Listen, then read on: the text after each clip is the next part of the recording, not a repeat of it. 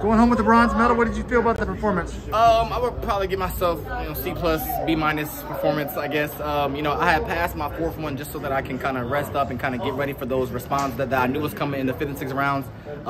It worked in my favor because I was actually really, really fast, but then it backfired because my mark was a little off. But, this is my 3rd meet of the indoor season, including this one. So, I still got a lot of, training, fitness to kind of get into. I'm just glad that I ended up getting a medal, but, no excuse. I'm definitely going to come out outdoor and, definitely kind of be more, accurate with my approaches. Definitely. That's one of my major problems, making sure that I'm on the board. So, it's okay. I'll just take this one to the chin and kind of go outdoor and kind of change that up. Why was there such a light schedule this year?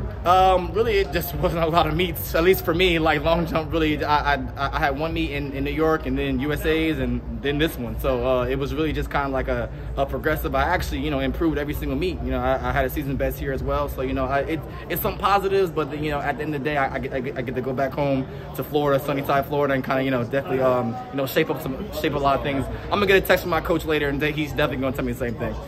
So, I know the goal of every competition is to try to win, but when somebody jumps 8:55 in round 2, does that kind of change things in your head or not? Not really, because I actually expected it to be that, just like that. Actually, me and my coach definitely kind of, we actually put everybody on the plate, just kind of see exactly what a mock meet would be. That was, I actually assumed he was going to kind of jump out to 860.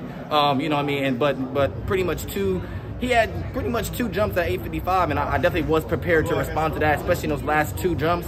It's just, again, no excuses, but I just couldn't get myself in the right, position on the runway. I crushed my bend mark by like 3 feet, which caused me to not even be on the right foot towards the board.